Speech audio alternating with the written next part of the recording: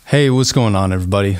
I'm Tyler Wysong, and today we are going to be talking about how to sing in the Passaggio. Passaggio simply means passageway. It's the place in the voice where you go from your lower register to your higher register. Basically, it is right smack in the middle of your range. There's a lot of different views on what this pitch range is, but I want to tell you how I think about it. Due to the muscular adjustments as well as acoustics shifting around, I put the pitch range of a Passaggio at a perfect fifth. And in my voice, basically here, middle C to G. Depending on the voice type, that's going to shift around. If you're a lower voice male, it's going to be even lower. If you're a lady, it's going to be even higher. For a lot of women, it's really like this E flat to B flat. That's really crucial before you start entering in, to these top money notes that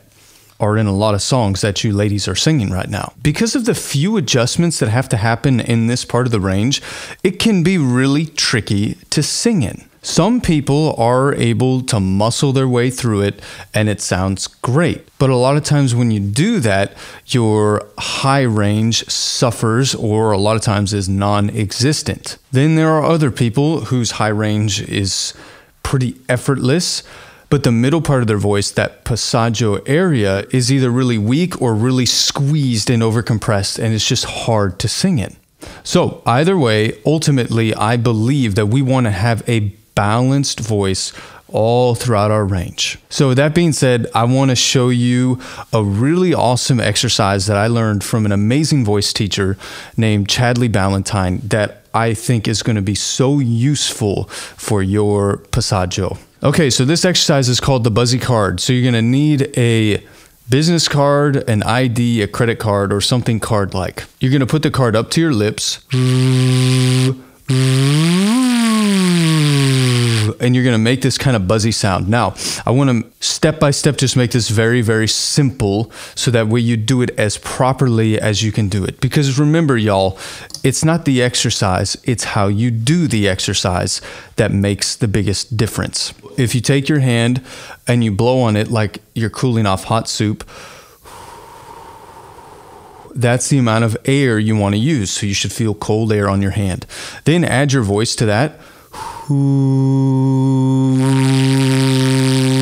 And then you bring the card up to that stream, and that is how you do the exercise. Then just start doing little pitch glides throughout your range.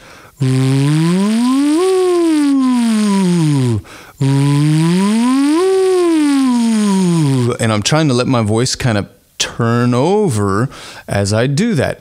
If you end up going to falsetto, that's okay too. You just want to start getting your voice feeling like it's shifting up and down this vertical. Once you start getting used to that, we can put it on an arpeggio.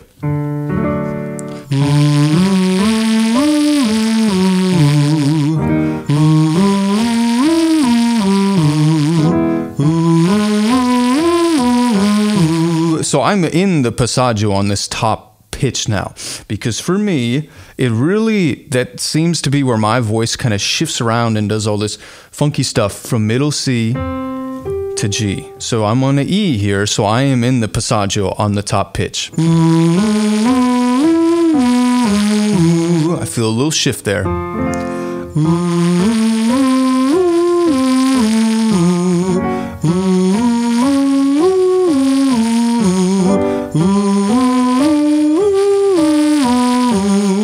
Okay, so there we go. And that feels really, really good. I love this exercise so much. But then what you want to do is you want to start pairing this exercise, the buzzy card, with something else where you're singing, whether it's an open vowel or a ma or some kind of exercise where you are singing with your mouth open. So let's try this. I'm just going to do an octave jump now, and then we'll do a ma.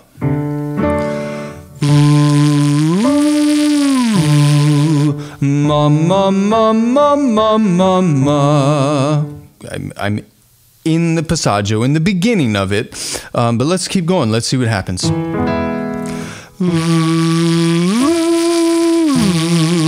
Ma, ma, ma, ma, ma, ma, ma. And that feels very good.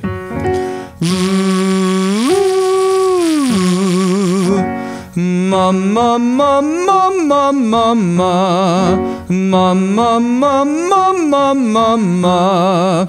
That feels really good too. You want to take advantage of how this sets your voice up, how it's setting your airflow up, how it's setting the vocal cords vibrating up, and ultimately it's putting us into a flow phonation, which we don't always have to sing in flow phonation. We can use this full range of adduction that our vocal cords can make, but I think it should be the foundation of our passaggio. But now you can also just do a vowel.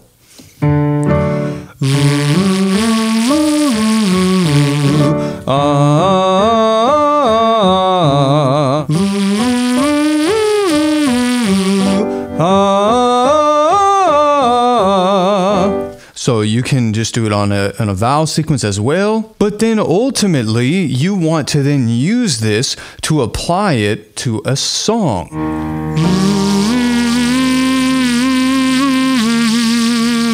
Cause I'm in love with a girl that knows me better. Fell for that woman just when I met her. Took my sweet time when I was bitter. Someone understands. She knows how to treat a fella right. Give me that feeling every night. Wants to make love when I wanna fight. Now someone understand me.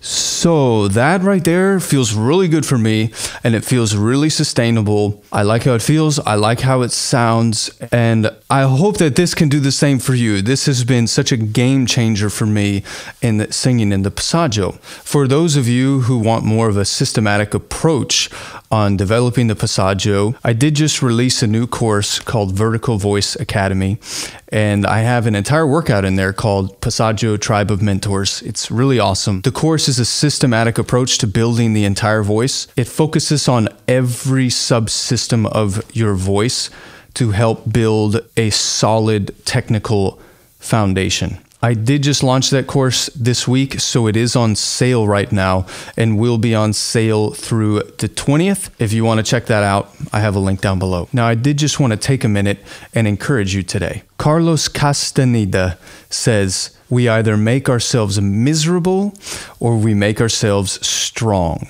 The amount of work is the same. And Mr. Jim Rohn always said to work harder on yourself than you do on your job. Y'all, there has never been a better time than right now to start becoming the singer that you want to be. You got this.